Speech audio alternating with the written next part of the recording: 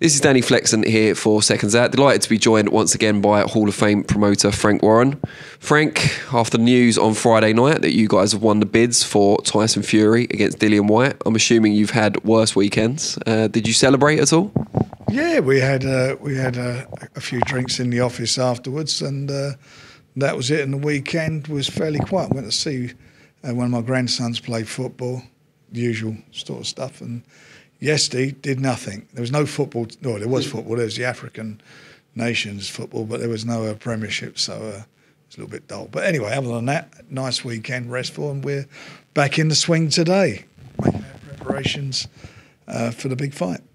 Have you spoken to Tyson at all since the news came out? And if so, what was his reaction? Well, I spoke to him immediately within a minute of the bid, our bid being... Well, once they opened up Matchroom's bid, we knew we won it, so I just called him and said we're all on, and he was highly delighted. He's been sort of... he's not... had one fight in nearly 2 years, and he just wants to get into the ring, so he was highly delighted with the fact that we, our team won, and he's looking forward to the fight. Now, on the bids itself, were you expecting their bid to be not higher than yours, but higher than it was? I don't know. What I was concerned with, some left field thing came in, some lunatic came in and bid something stupid. Or something like that. Well, there was a few names floating around of people who were trying to put bids in. You knew that they were, they were not, they would not be able to deliver, and that would delay things. Thankfully, that didn't happen. We had a conversation about half an hour before the bids. We were still trying to negotiate. Half hour before that, and we was talking to what's his name, Ben Shalom, and Dillian Whyte's lawyer, Jeff Bence, speaking to both of them, and they were trying to put something together, but it didn't work out, and it was a little bit too late by then. So we said we're going ahead with our bid and did what we had to do, which is good for Dillian Whyte. I mean, he gets a touch out of this, doesn't he? It's a big... I mean, the fact, we won the purse bid means that the worst case he gets $2 million more than Matchroom had put in. Now, there's been some speculation that Matchroom, Eddie Hearn specifically, talked up his bid quite a lot to push you guys to bid even more. Do you think there's any truth in that, or is that just kind of face-saving type stuff? You got reading into it how you like. We already determined how much we were going to bid for the fight, so it's irrelevant. I don't think he ever felt that he could win it. It's a funny thing, when it comes to these real big ones, we're normally successful.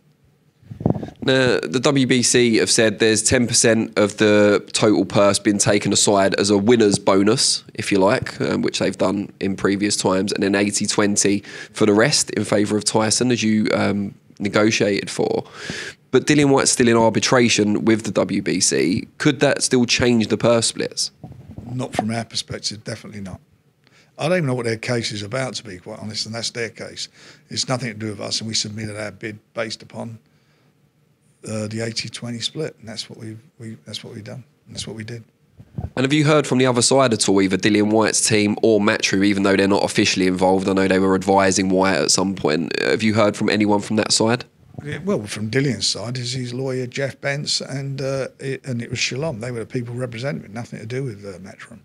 No, but I mean, since the bids, have you spoken to them? Is Whyte happy, etc.? I should think he should be over the moon. I mean, if he fancies the job and wins the fight, he could be getting just under $12 million. It's a bit of a day at the races, isn't it? So why should he be unhappy? I'm quite sure he's happy, and also from his perspective, he got something to aim for now. The same as Tyson, there'll be a date to be announced next week, and the venue, and we can move from there. And I'm hoping there's not going to be any problems, and we're all going to work professionally together to make the event the success it should be.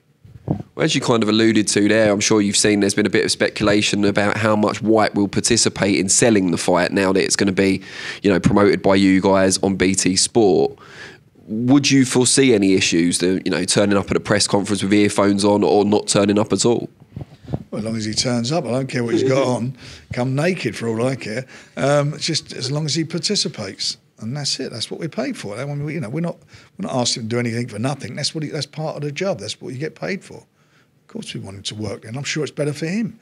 At the end of the day, the more people who see him fight, the better it is for him. Why wouldn't he help? I mean, I've been involved over the years where we've had sort of rivalries, and you know, and we've been in those situations, and we always work together to make it work, because that's good for us, it's good for him, and it's good for boxing and for the fans. Now, you talked about date and venue. It's not confirmed yet, but you must have kind of something in mind to have made the budget for your bid in the first place. What kind of time are we looking at? And obviously in the UK, but outdoor, indoor? Of course I had something in mind when I bid for it, and you'll find out next week. The bottom line of it all is it'll be sometime in April. And there's been people that have talked about potential other deals coming up before the purse bids. It was extended a number of times. So presumably there was some interest on both sides about different options in terms of step-asides and potentially an undisputed fight. I know that was what you were focusing on at one point. What was kind of the key deciding factor for that not happening in the end? Anthony Joshua asked him for an additional $5 million to step aside. And Tyson said enough is enough, and that was the end of it. So that was the bottom line of it. So he was offered $15 million, that's what was reported, and then he asked for 20. Is that what we're saying? I'm saying he asked for an extra 5. That's what I'm saying. But you know what? It's all irrelevant. What is important now is what we're doing, and what we're doing right this moment is focusing on this fight and getting this fight on. This is reality. This is where we are. This is what we, as I say, what we bid for, and it paves the way for a unification match for the winner. I don't know if they put a Joshua and Usyk fight on the rematch. The winner of that fights the winner of our one, and that's a fantastic fight for everybody to look forward to. Now, you won the bids with a record-breaking amount for a title fight. People were not surprised that you won them, but surprised at how high the bids went on both sides. How do you now make it pay from a commercial perspective? You know, I haven't done my kind of back of a fag packet calculations. You've been doing this for decades, but how do you make it pay? How do you make the most of the event in terms of the profits? Well, we'll do that from ticket sales, from TV pay-per-view, TV sales around the world, sponsorship, all the ancillary rights that go with it, merchandising, all that's been taken into consideration. And that's how we determined how much we were going to bid for the fight. And we feel that it is a big fight, and we feel it's going to be a great success, and that reflects in the amount of money that the guys are earning, and I believe that we'll make some money out of it too. And TV-wise, is it BT Sport box office exclusively here and ESPN pay-per-view exclusively in the States? That's what it is, yeah. That's pretty good. ESPN pay-per-view in the States for an all-British world heavyweight title fight. Well, it's a big fight, and you've got to realise that, you know, Tyson's had his last, how many fights in the States now, was it? 5. He's had his last 5 fights there, so yeah, so it's not like they don't know who he is. He's probably more popular out there than, you know, than any of the other, than certainly wasn't more than Deontay Wilder, and he's one of the top draws out there, so there's a lot of interest in his fight. You know, it's the first time he's fought for nearly 4 years in the UK time this comes round. So again, there's going to be a lot of anticipation from the fans here to see him in action. He's never defended his title in this country, so I think it's going to be a really good event, and I think it's going to be well received everywhere. You know, if Dillian, you know, and also from Dillian's perspective, he's talked a good fight up to us now, and you know he's a competitor, and you know he comes to fight, so I think you're going to get something exciting on the night, and anything can happen in heavyweight boxing. You know, I fancy Tyson big time, but anything can happen. One punch can change the dynamic of a fight, and he can punch, and so can Tyson, by the way. So it's going to be an exciting fight, I think. Do you kind of still, at this stage of your career, get excited when you get a victory like this? Because it's not a fighter winning a title or anything like that, but it's winning a purse bid for a fight, and everyone was talking it up, who's going to win the bids. Kind of seems like a statement. Well, it was. We knew he was going to win the bid. I mean, that's how we, you know, was very emphatic that we were going to win this purse bid. And we worked hard to make it happen, and that's what did happen. And yeah, of course it's exciting. I mean, the boxing business, I've been doing this for a long, long time, and you know, we sat down and worked our numbers out. We worked out what they could contribute from the States with Bob Arum, and that's how we justified our bid. And obviously, The only other bidder was Matchroom, and obviously they're involved with DAZN, and they've looked at their numbers in the States and the UK, and they put a bid in what they felt that they could afford. So, yeah, I mean, it's going to be exciting. It's going to be a good lead up to it, and I think there's probably be a few bumps in the road on the way, but as long as we get it over the line. As long as we get, on the date we announce, as long as that fight takes place, then everybody's going to be happy. And it's also that massive carrot of the unification bout. The winner will definitely fight for unification.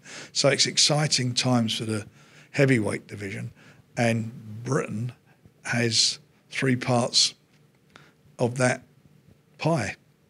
So three portions of that are Brits. And we got Usyk being the other one. So who knows? I'd prefer to be an all-British final at the end, but we'll see what happens. Now, you're Tyson's exclusive UK promoter. So get it right. Bob Arum is Tyson's American promoter. We are his exclusive promoters to the rest of the world. Outside the US. Yeah. Apologies. But kind of leads to the question, how involved, if at all, will Bob be in the promotion of this fight? He'll be involved in it. Of course he'll be involved in it. He'll come over for it, and then I want him to come over for the press conference. He works with us. We work together, so I'm delighted that Bob's involved. I mean, these 2 old gits working there, Statler and Hilton, we'll be flying. That's what we'll be, mate. He's got a few years on you, Frank, to be fair, but well, he has. I'd say he gets around more than I do, though. That's for sure. I like his air miles. I think he has some chemical assistance in that regard, but that's supposed to relax you, isn't it? I don't know. Why am I not doing that? That's the headline there. Frank Warren asked for weed during interview. No, I asked to go weed. My age, I can't hold it anymore. Will there be any kind of top-ranked talent, US talent on the undercard you foresee?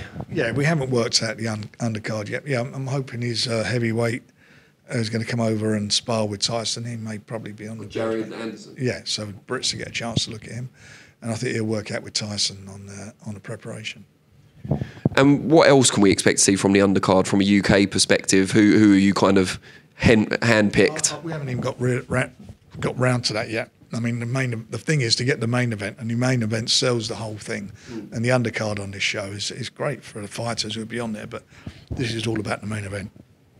And does that mean we shouldn't expect kind of too many star names on the undercard? Because as you said, the main event sells the show. Decided. I mean, our star names are all going to be busy in the next couple of months. Daniel Dubois, I expect the WBA to announce today or tomorrow that Bryant has to defend against him. So he's going to be fighting for that WBA title, which should give him then the mandatory position if he beats Bryant. We've obviously got Zach Parker. The WBO announced that he's got to have an interim fight against Andrade, so we're looking forward to that. Big Joe Joyce, he'll be back in action. Unfortunately, he broke his wrist. Would have been out before, so he's going to be out late April, early May. So we got some good things happening, but they're all separate fights in their own right. They won't be on that show. Just going back to the heavyweights for a minute, you talked about kind of a final to vie for the undisputed crown eventually. Who do you expect to be on the other side of the final from Tyson? Who do you expect to come out on top if the rematch happens between Joshua and Usyk? Based off of what I see in the last fight, I fancy Usyk. He's a trainer at the end, or he said through the interpreter, his trainer told him not to try and, not to expose himself, just outbox him. Well, he nearly stopped him by outboxing him. He was gone in the last round. And I would think that he's going to get more out of it than AJ is. And AJ's got he didn't use his physical attributes last time. He allowed the smaller guy to get in, get underneath his jab. I mean, and he was beating him on the outside, which you think the bigger guy would be out jabbing him, but he didn't. And the thing is with Usyk now, he's got a bit more time to be settled in at the heavyweight division. So he's going to feel pretty confident. I'm sure he feels he's got AJ's number. AJ's obviously very dangerous. Can he outbox him? I don't think so. I mean, I looked at him. When have I looked at him where he's actually gone out and boxed someone? Probably when he had the rematch with Andy Ruiz, and Andy Ruiz came in like he'd been, as I say, training in a sausage factory. He was huge. He was heavy, but he fought on the back foot with Ruiz. I don't think he can do that with with Usyk, because I think the difference between Ruiz and Usyk is a true professional. He ain't going to come in overweight. He's not going to be taking anything for granted. And if Joshua goes on the back foot against Usyk, then you've got to fancy Usyk. You know, you got to give him, fancy him quite big. I would anyway, because Josh, what he has to do, Joshua, to beat him is impose himself, which he didn't do in the first fight. Use his physical attributes, his jab, his size, his power, and he didn't do that. And can he do it next time? That's going to be the interesting thing. Can he do it? And is he going to have a new trainer? I don't know what he's going to do. Based upon the last fight, he needs a new trainer. Now let's talk about some of the other fighters you mentioned. Daniel Dubois, soon hopefully to be made mandatory for the WBA regular belt against Trevor Bryan. They've had a bit of back and forth last night and this morning on social media. How do you kind of see that fight panning out? And ultimately, do you see Daniel and Tyson Fury on a collision course? Well, look, the thing is with Daniel, we want to keep him busy, but we've had to sort of stop now because he's in that spot, that #1 spot. So giving him a fight in between, he was going to fight in America, but he didn't fight there for anyway, I won't go into the reason he didn't fight there, but now he's in a position where we can't be putting fights in between, otherwise he's going to lose that mandatory slot. All that matters is the fight against Bryan, and how do I expect it to end? I fancy him. I won't put him in otherwise. I fancy he's got the beast in a Bryan. And if he does that, he's the official #1. And if all these things that we've talked about happen, there's a unification fight, then whoever comes out as a unified champion has got to make a decision who he's going to defend against, because he'll be called to defend those 4 belts, who he's going to defend against, which includes also, by the way, Joe Joyce as the WBO mandatory. So they're going to have to make some choices. Now, will the guy who's got all the belts, the eventual winner, will he hold on to them? Will he vacate some of them? Whatever happens, both of them are in good positions. Daniel's in a good position, and so is Joe. So from Queensberry perspective, we've got our guys and manoeuvred our guys and worked very hard to get where they're at now. They've now got to go and do the business. And you can think of all those great fights that can come as a result of that. Maybe Daniel does fight Tyson. Maybe Joe fights Tyson. Maybe they fight each other. Maybe they fight other guys. But whatever happens, there's a group of fights there that can be made. And even if, and I think Tyson will come out on top, but even if the others come out top, they got to fight one of those guys. But I just feel that Tyson, in my opinion, he's head and shoulders above all the heavyweights at the moment. He's the #1 in the world. And I think he's the #1 heavyweight of his generation. I really do believe that. So whatever happens, they're all in a good position. And whatever happens, the fans are going to get some great fights. You mentioned Joe Joyce there, the WBO mandatory. When can we expect to see him back in action? Well, he had a broken wrist. He broke his wrist. So we've waited for that to heal. I understand he can start punching sometime this month. Hopefully, it heals and he doesn't get any problems. And based upon that, he'll be out late April, early May.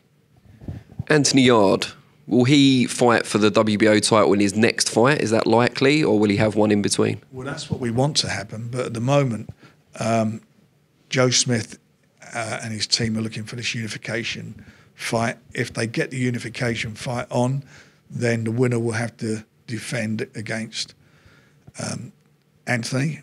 If they can't get it on, and fingers crossed they can't, then Joe Smith will have to have his mandatory against Anthony. And Zach Parker, big night coming up for him, I believe, soon in Derby. That was the plan anyway, but now he's been nominated for the WBO interim belt against Demetrius Andrade. What does that mean now? Does it go to purse bids? Do you still want it in Derby? What happens? Well, I want him to fight in Derby, but because of the announcement, we've got to sort of put the plans on hold. We've got this week to negotiate with Matchroom, who represent Andrade, see if we can come to an arrangement. If we can't, it'll go to purse bids. Good stuff. Now, something I do want to ask you about, and I don't know how much you'll be able to say about this or how much we'll be able to use, but there's been loads and loads of speculation for a few months now that DAZN are closing in, apparently, on purchasing BT Sport. most people around it are staying quite close-lipped. I guess it's more of a hypothetical question that if that does happen, how, if at all, would it affect you and your business? Well, it won't affect us at all. We have the exclusive right to promote boxing on BT. We also have the exclusive right for any pay-per-view boxing on BT. And that's where it is. So even if these things were to move forward, they would have to discuss with us, but they can't do any boxing on BT or whoever if BT were to do a deal with someone without our consent. So hypothetically, you promote boxing on BT exclusively. Matchroom promote boxing exclusively on DAZN. DAZN and BT are owned by the same company, perhaps in the future. Does that make fights between the two camps easier to make? No, I don't think they're never easy to make. No, I wouldn't read too much into that. No, all it means is that we have the exclusive rights. No one else, no Matchroom, no one else, just us.